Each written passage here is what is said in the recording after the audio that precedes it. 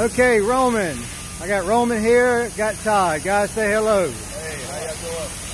Guys, we're building a runner pallet today, right? Yes, sir. And so what I'm going to ask you to do is, let's break it up into several different parts. One, show us the tools that we're going to be using. Once we do that, then we're going to go into building the bottom. Let's talk a little bit about nail gun usage. We'll flip the pallet over. Once you've built the bottom, we're going to build the top. Again, let's talk about board placement, talk about hand placement again, and then let's talk at the very end when we go to move the pallet to the rollers. How do we do that? What's safe? And let's talk about those safety considerations, okay? Yes, sir. All right, with that, let's go. All right, now these are the tools that we use when we're building a runner pallet. This right here, this is a scraper. This is what we use to scrape bark with. If the pallet needs to be scraped, this is what we use.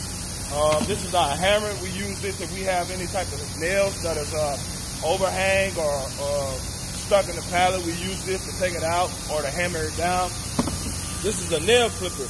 This is used for when we have like nails that is outside of the pallet, which is called shiners. We use this to cut this up because we have some customers that don't allow shiners. This is a nail puncher. Sometimes the nail clipper can't be used in the middle. It's kind of hard, so we use this right here. And we just put this on top of a nail that may be sticking out on the inside of the pallet. And what this does, it gets the nail out. It pushes the nail down to where it gets out. And this is a tape measure. And we use a tape measure to measure the size of the pallet, make sure that our boards are right and that our runners are right. So these are all the tools that we use to build a runner pallet. Okay. And then obviously there's other considerations. Anytime we come to a table, there's going to be the work instructions on how to build. And then also there's going to be the pallet specification itself. And being able to read that, although it might be outside the scope of this training, we'll have a follow-up where we talk about reading the specs. All right, with that, can we go ahead and show us how to build a bottom? All right. What Todd is doing right now, he's grabbing 3 runners.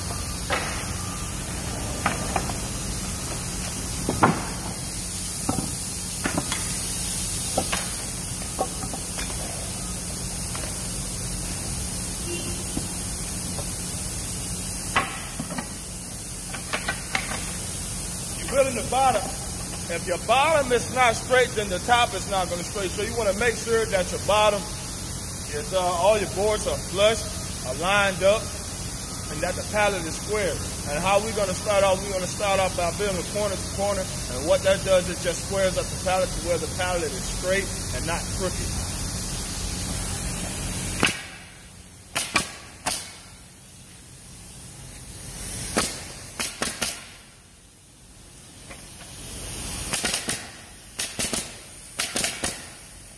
You always want to wait before you shoot the middle to make sure that all your boards are lined up and flush, and that the middle board is touching the blocks that are in the middle.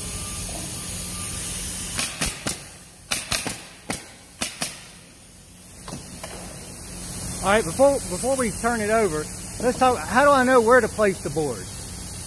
Where do I get that information? You're going to follow up with a spec. The spec's going to give you all the information, exactly the board placement and, the really specific, inches-wise what needs to be at. Okay, so the specification is going to show where to place the boards on the pallet, what the pallet footprint should look like, right? Yes, sir. Now, how about safe handling of the nail gun, hand placement?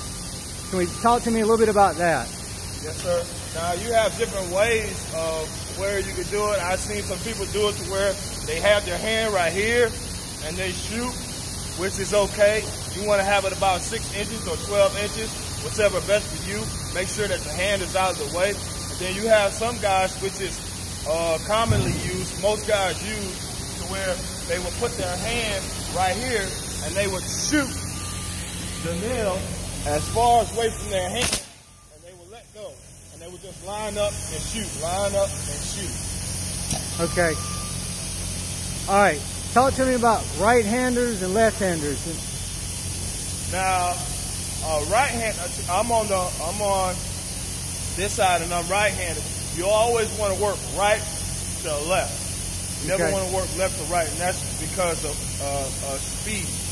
And the same thing on the opposite side. You want to work right to left. You never want to work on the same side, because if you work on the same side, my partner, he may be trying to pull the same board that I'm pulling, and he may pull away. I may try to shoot, may mess around and shoot my hand because he done pulled the board away, or he may shoot himself because I done pulled the board away from him. So you always want to work on the opposite side. I would start on this side, go straight down. He would start on that side and go straight down, right to left. And we would do the same thing when we get into the middle.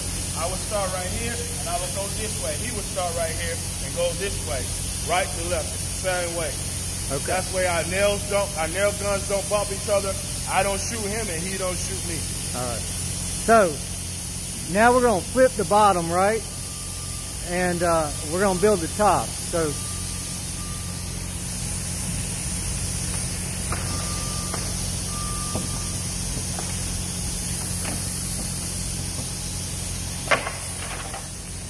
Now, when you see how I spread the board, you have some people, the right way to spread the board is just like how I have spread it. You never want to lay the board down like this right here, and then just grab one and shoot. The reason being because you want to spread it out so you see what you got. And you make sure that all the boards are spaced out evenly and lined up evenly. If you was just to do it like this right here, you may have some boards that are spaced out real wide, and now the pallet looks crazy. And also, when you spread it out together, when both partners are doing it, it's faster that way, and it's effective that way. You get the job done faster. Okay. You also want to make sure that the rough side is always facing up.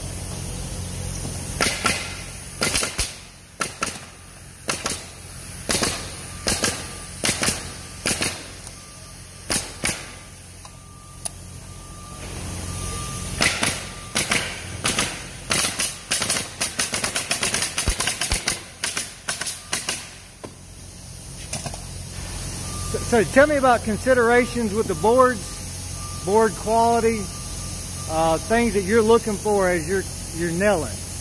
Now, the things that we look for is knots. You have different kind of knots. You have some knots that are small. You have some knots that are big. You never want to shoot a knot. If you shoot a knot, you can shoot a knot, but you have to be careful about how you shoot a knot. And something like I said, you have different sizes. You have small ones and you have big ones. You can try to avoid them, or you can try to shoot them. If you do shoot a knot, make sure you watch where your hand is, because sometimes if you shoot a knot, the nail will go in and it'll curve sometimes because of the knot, or sometimes the wood would explode and you have to get another one because it done broke up and it's no good. So you got to be careful of how you shoot a knot. So again, that's why hand placement is so critical in preventing injuries. Yes, sir. One more time, show us what's the right way to hold the wood in your hand? You can hold it. You can hold it like this, or you can hold it like this. Line it up with your thumb and your pointing finger. Line it up, shoot. Line it up, shoot. All right. Line it up, shoot. But show me. So when you hold it with your pointing finger and your thumb, obviously there's a point there where you got to move your hand out of the way, right? Yes, sir. First shot, you need to move it. After you use, like my partner said, after you do that first shot, boom. You move your hand out of the way. You shoot the one nail far away from your hand, then you move your hand to the next board. Okay. And again, you do the same thing to the next board. And how far away should we always keep our hands from? At least 6 inches to 12 inches. Okay. All right. So now in this case here, the pallet's done, isn't it? So what do we do about getting it to the roller in a safe manner? Now, sometimes, depending on the size of the pallet, my partner would lift the pallet towards me. I would lift with the pallet on my thighs, or close to my thighs, to my hip. I'll carry it over here. I would stack it. That's just depending on the size. Yeah. So like the big pallet, I would both carry it. Yeah.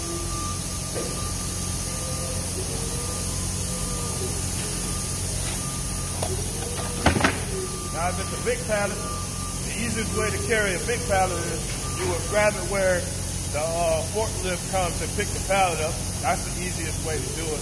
Okay. So some of the considerations when we're doing it this way, which is the safest way, and that's how we want people to lift. We really want, if you got a partner, we want 2 people to be lifting the pallets just to minimize any potential for risk. But the safety considerations are always going to be the same, which is keep the pallet close to your core as possible. The farther away you get out, above and below, you get toward a danger zone of hurting yourself.